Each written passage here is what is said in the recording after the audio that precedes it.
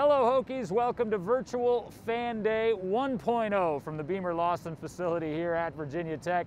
I'm Jon Laaser. What a panel we have, including Rayshard Ashby, James Mitchell all the way over there, and in the middle, head coach Coach Fuente. Since we are appropriately socially distanced, guys, we can probably go ahead. Although, Fu, your mask is exceptional, but we're going to take those down just for this, all right? All right. All right, so we'll demask. It's the world we're living in, Hokies, right now, and we're going to get rolling right now. All right, Fu, let's start with this one. It comes from 9-year-old Sam in Dublin, Virginia. He wants to know, Coach Fuente, what's the best part of being the head coach here at Virginia Tech? Sam, I'd have to say this. I think the coolest part about my job deals with our players. Obviously, when you're a head coach, you have 120 players, as opposed to when you're a position coach, you may only have 5 or 10. But I get to do a bunch of different things.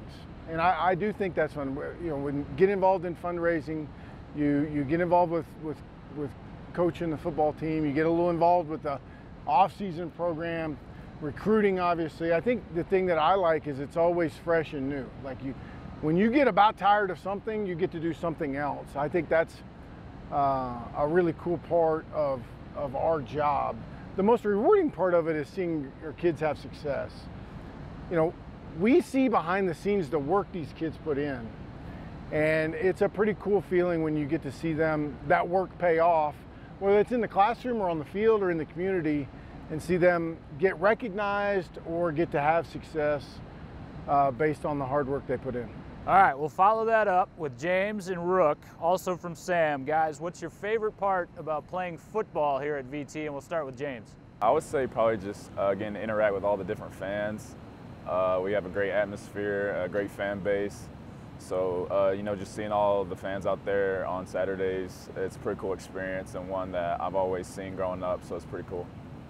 Walking out there through the tunnel and just seeing the fans and being with my brothers and just the atmosphere, seeing how lively Blacksburg comes together is just a family. All right, we're off and running. Now we get into some non-football specific questions for you guys. For all three of you, if you were stranded on a desert island and you could pick one of your teammates or coaches to be stranded with you, and why? Man, what a trap question. I don't know, like somebody that, in my first thought is somebody that can get us off the desert island. It's really handy. I think J-Ham's pretty handy. Maybe with that crooked pinky of his, it's straightened out now. He could help us fashion some sort of boat to get off the island. That's my answer. I'm gonna go with Coach Ham. Coach Ham's very wise, and us guys from the 276, we gotta stick together. So I'm gonna go with Coach Ham. That works. I'm gonna go with Coach Clays, just because Coach Clays is smart. He's really smart, and I feel like he'll figure out a way how to get us off there quick as possible. Guys, we know Coach Fu has some pro wrestling background in his family tree. If you could set up the ultimate cage match between two of your teammates, who would you pit against each other and who would win? And I know you guys have thought about this. This time we'll go backwards. Rook? I'm going Fuga and Brock. See, he didn't have to think about that. I'm going Fuga and Brock.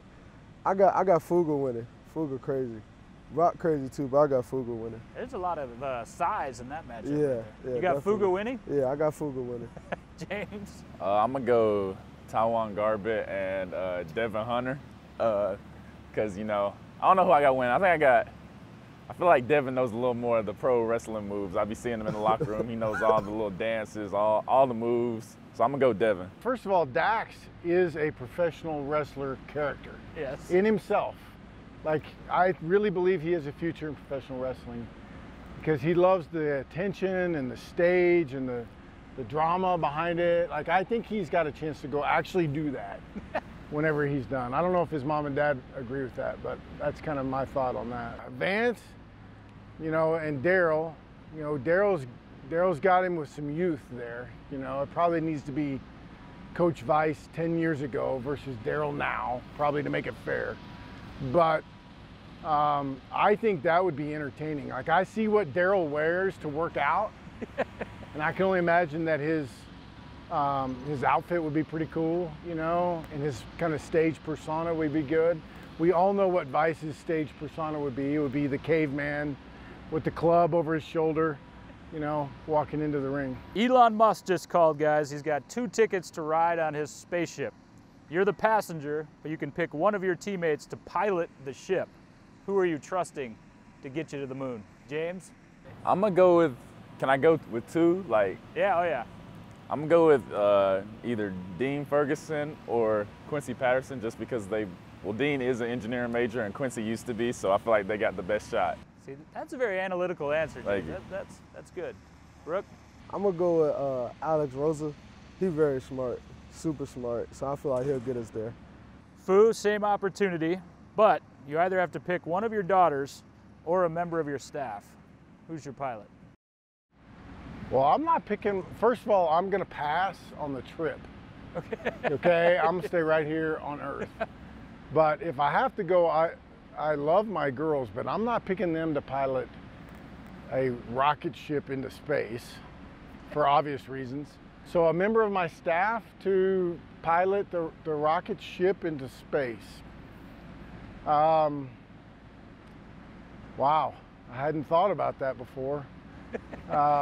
That's not what you're spending your time on. No, I'm not, you know, I'm gonna have to probably take Tracy Clays. I mean, this guy is, I don't know if he knows anything about rocket ship trips to the moon, but I think if there's anybody on our staff that might, it would be Tracy. They could figure it out. Fu, back to you. Who is the one musical artist that fans would be surprised you listen to? I mean, I don't know if this counts, but I would say that I absolutely love the soundtrack to Hamilton, which is kind of like a hip-hop version of American history of Alexander Hamilton. Like the play's fantastic, and we listen to the music at the house all the time. I think it's awesome. I'm gonna go with Luke Combs. Okay. A little country music every Country now guy? and then. See, that doesn't surprise me about you, but it might Well, surprise the fans. it might surprise a few people, but I don't know. I listen to Erykah Badu a lot, so that might surprise people. All right. Mine, just in case anyone was wondering, would be Pink, but don't share that with anyone.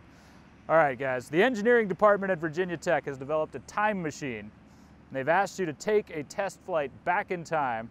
What time period are you visiting, and who would you take with you? This is so awesome. We just played this game with my girls the other day. Did you watch Back to the Future? as No, I just was like, all right, what time period are we going to? We're gonna go see the dinosaurs. We're gonna go see, it was pretty cool to see the 3 girls' different answers. They didn't actually ask me, Dad, what's your answer? So I didn't have a chance to tell them. But I mean, if I was honestly just picking, I mean, I would go back to see Jesus, you know, and so over 2,000 years ago to go see obviously the events that transpired there, but you know, that'd be my first pick. I don't know who. I would take my wife with me. All right. I think I'll go back to the 70s. I don't know, it just seemed like such a fun time. Just so you can wear that. Afro. Yeah, I'm gonna take my twin, Deshaun Crawford, with me, just because it'll be funny. I don't know. I'll probably go back to like the late 80s, early 90s, because I'm a big New Edition fan, and that was when they were prominent. And I would love to see them live when they were young. They still do those reunion concerts, but that's not the same thing. So I would like to see them in their prime. But I would probably take, I guess, my sisters with me. All right, guys. You're taking the team on a field trip to your hometown. What's the one place they have to visit? Where are you taking them to eat? And what's the best thing on the menu? Oh, geez. Right back to James. Well, where am I taking them? Yeah, Where's what one do they place have to see? Oh, man. Tell the That's fans where your hard. hometown is, too, by the way.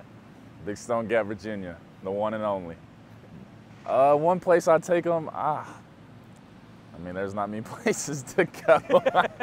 Second stoplight? We got this little thing called like the Overlook. I mean, it's got a nice little scenery.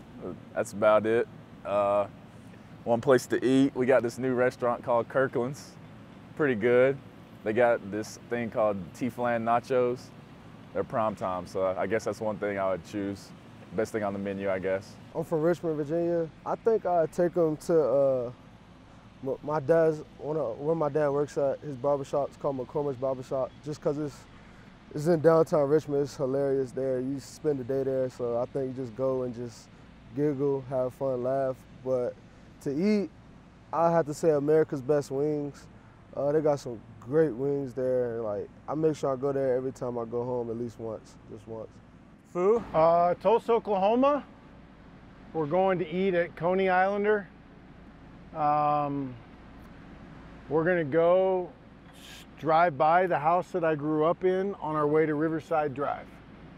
That's kind of a cool place where you can go hang out outside. Obviously it's on the river. They got shops and Top Golf, and you know, it's kind of a fun, kind of a younger adult hangout place. All right, so we're going all over the map with these guys. Now, Willy Wonka style, you've got a golden ticket and you get to attend any college or NFL game not involving Virginia Tech. What's the matchup you want to see, and what stadium is it in?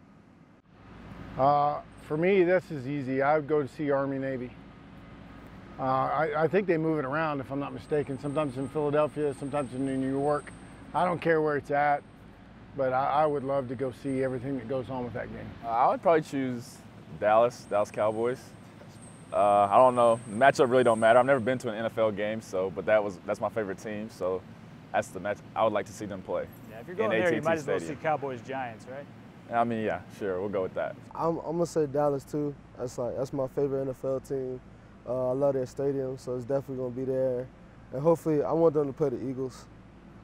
Okay, yeah, interdivision. I like that. My wife would like that. She would go watch that with you. All right, guys, Coach Fu calls and says, come over to the house for dinner. Here's your options for the menu, all right? Multiple choice. Number one, Coach makes something on the grill or the smoker, fry the smoker. 2, you let Dax whip something up for you. Or 3, you tell Coach to order out.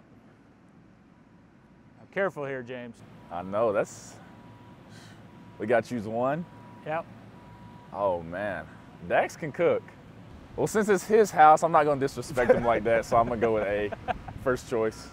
You got to do that. Cecilia's gotten into the smoking as well. Yeah? I'm gonna let Coach cook too. See where it's smart guys. You're both still starters. You won't be disappointed. You won't be disappointed. Fu, turn the tables. Coach is going over to these guys' house for dinner. What are you guys making for them? Or do you call Dax, or do you order out? I would ask them, what can you make? What's your specialty? You know, surely they can grill a steak or something, right? Or hamburgers or hot dogs, something like that. Last one for you guys. We'll let you get back to your season preparations. James, we'll start and we'll just come this way. What's it been like getting ready for the season, and how excited are you now that we're just a few weeks away? It's definitely been a unique experience, very different, something that obviously nobody's been through before, but I think as we've got further along, guys are getting more excited to be back and, you know, just work together as a team. It was a little rough starting out because there was only like 10 guys working out at once, but now I think everybody's kind of getting in the flow, and with the schedule being released, that only made people more excited, so I think the guys in the locker room are ready to go. Like you said, it's been definitely unique, kind of weird, but it's like the new normal. But like you said, we're getting back into the flow, so now just getting ready and get excited to play this ACC schedule. Coach, all the way back at the top, you were talking about the best part about being coach here, and you said you get to do multiple things, but I know the favorite thing is still to lead these guys on the field. How much are you looking forward to getting to do that again? Well, I mean, just like these two guys said, it's unprecedented times. There's no rule book for how to handle this situation. And I don't think it should be forgotten, like, quite honestly, how difficult it is on our young people. You know, I see it in my own house with my much younger kids than these guys, but, you know, we've got young adults trying to handle all the things that come with this, and it's been hard on them. And I've been really proud of how they've handled all the adversity. I believe it's because they care about each other, because they're anxious to play together.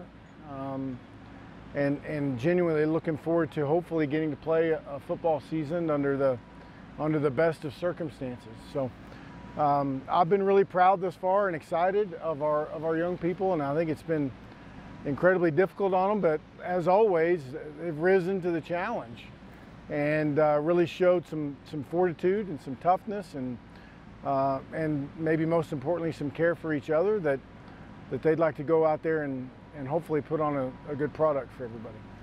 James Mitchell, Rayshard Ashby, Fu, thank you on behalf of the fans for taking part today, and best of luck this season. All right, that is this panel as part of our virtual fan day. Now we're going to mask back up, as are you, so we can see these guys on the field this fall. Go Hokies.